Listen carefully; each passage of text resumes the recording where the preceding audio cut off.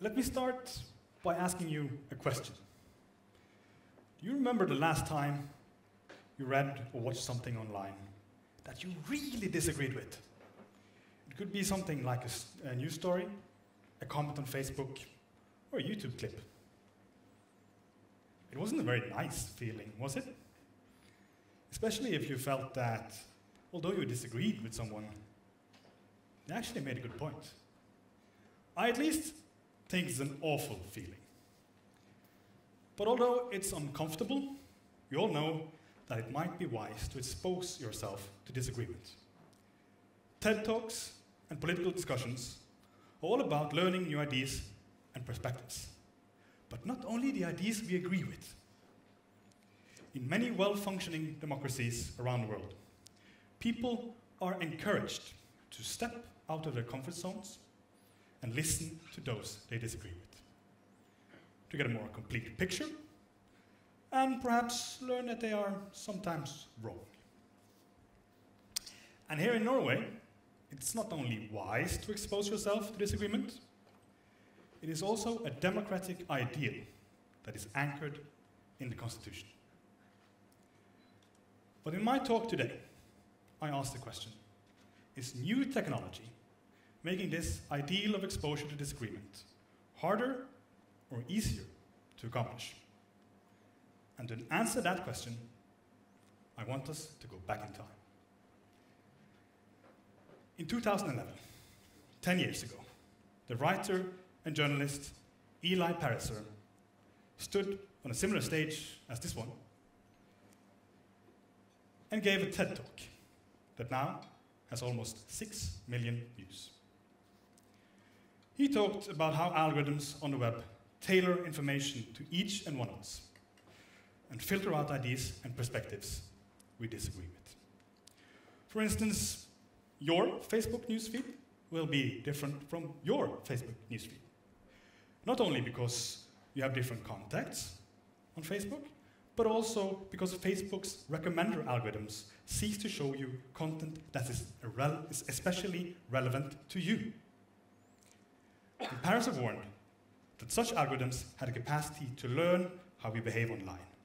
And we know through decades of research that people tend to seek out information they agree with rather than information they disagree with. And this also shapes our online behavior. I mean, think about it. How often do you click like or share on a Facebook post that you disagree with?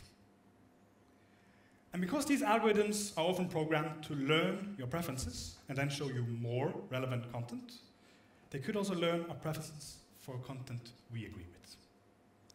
If so, these algorithms could also filter out opinions and ideas we disagree with, because it assumes that like-minded content is more relevant and more engaging.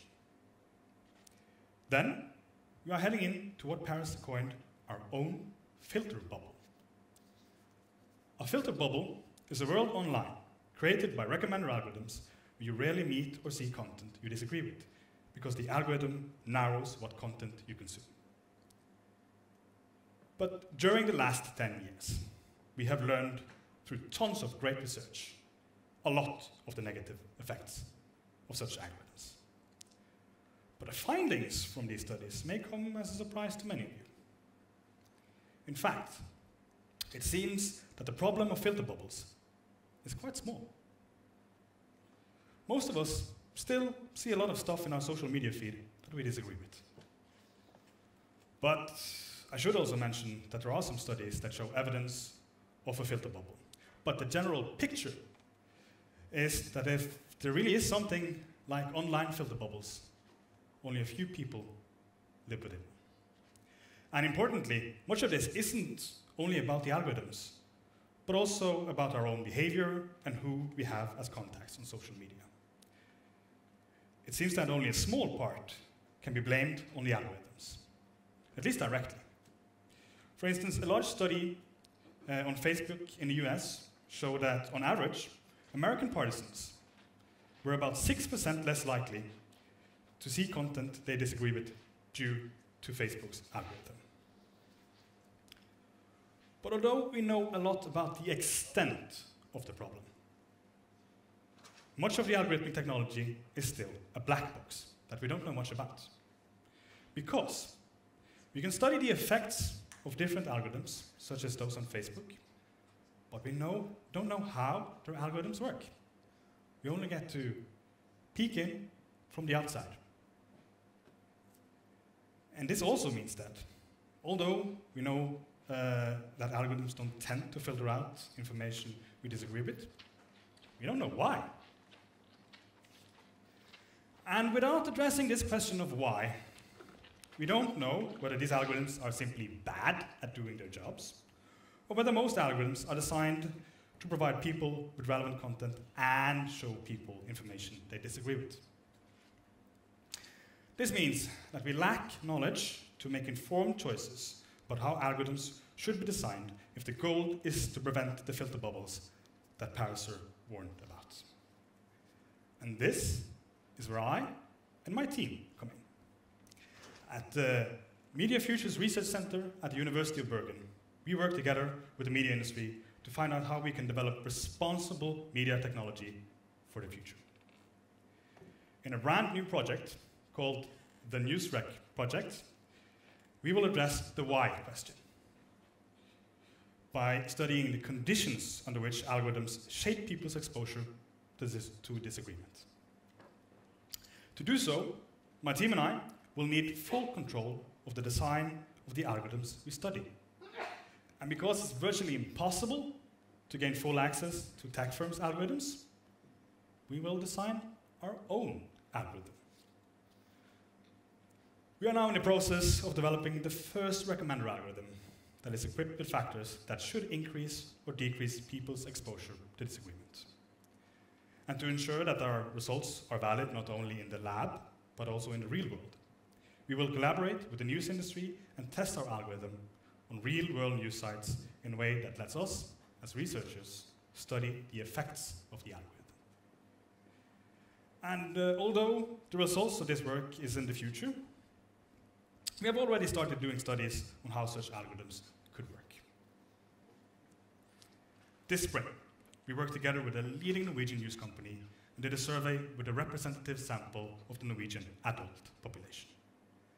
Inside this survey, people could browse a news site that looked similar to a well-known Norwegian news site, and importantly, where my team and I had full control over what was going on. We found that if people use a news site that is programmed to highlight content they agree with and downplay content they disagree with, then people are less likely to expose themselves to disagreement.